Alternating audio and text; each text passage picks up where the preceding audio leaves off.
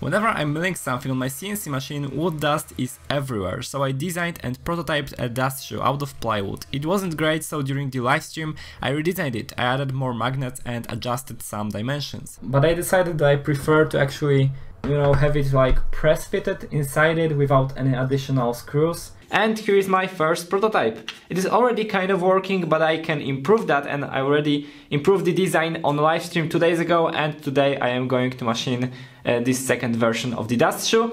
And also there will be something special at the end of this video, so wait for that.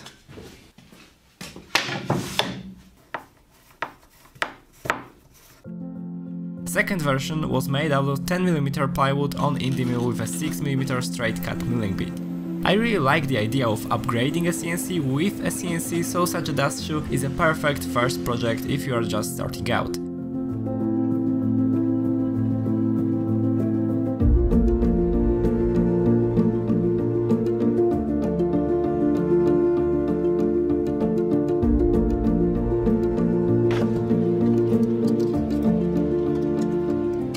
I painted the parts, and with matte black finish it looks really good, and now it's time to put in place the magnets. Here I have the neodymium magnets, 6mm tall, 6mm in the diameters.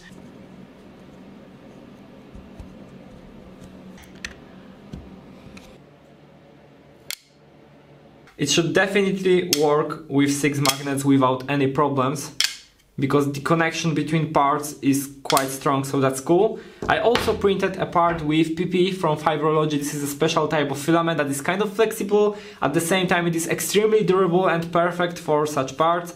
And this is actually a hose adapter holder thing that will go in here in this part.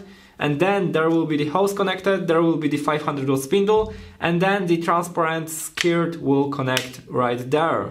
And actually, let's focus on this skirt sleeve transparent thing on the bottom.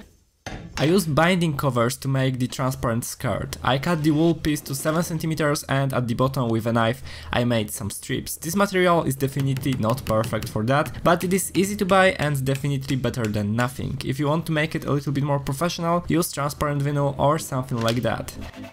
Out of 15mm plywood I made a simple holder that I also later painted black.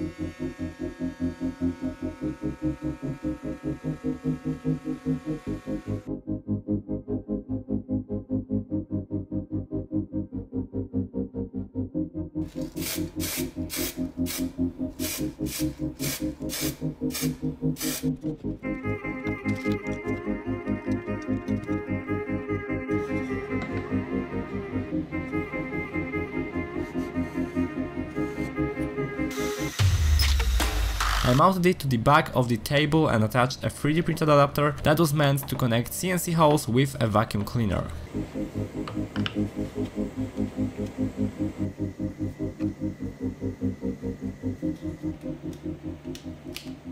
And now the question is if I can leave the holes like this, or should I kind of attach it to something.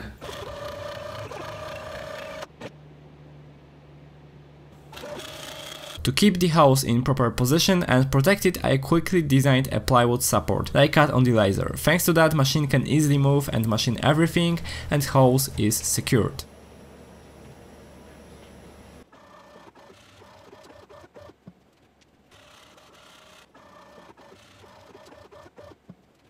So there is the whole setup. The magnetic dust shoe looks and works really nicely. I love magnetic stuff.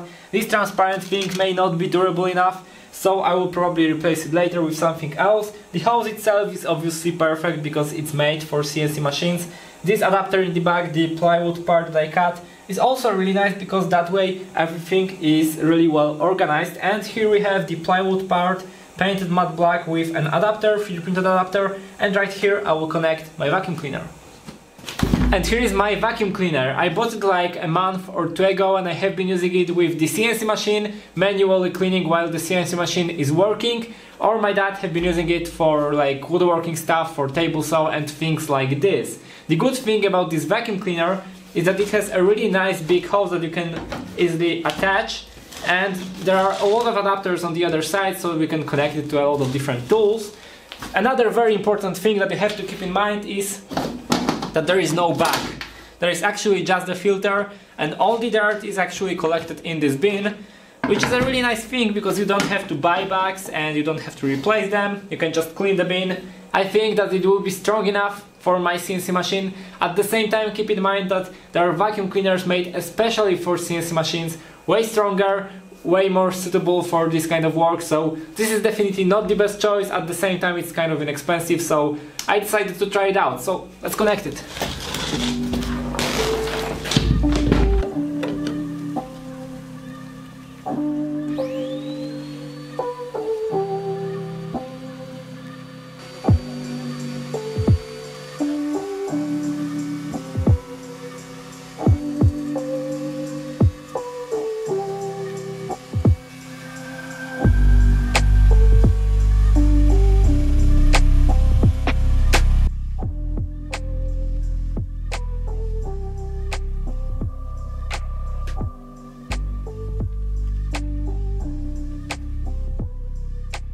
Alright, so already that's progress. The workspace is clean, the IndyMill is quite clean, my computer is clean, that's great, but definitely that skirt is not working as it should.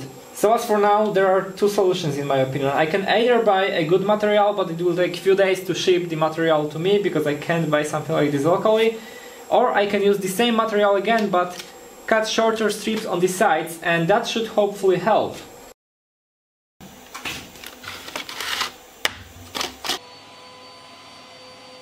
So those strips are right now a little bit shorter, and hopefully that will improve the stiffness of the material. I have prepared a small milling job, so let's start it.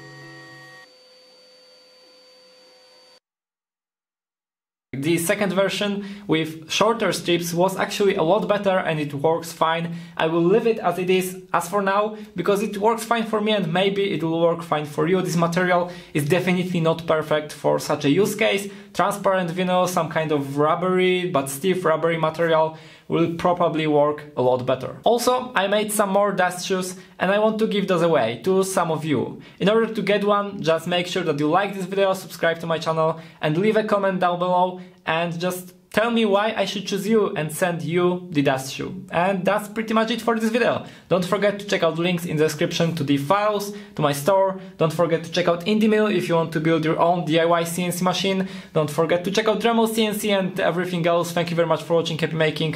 Bye!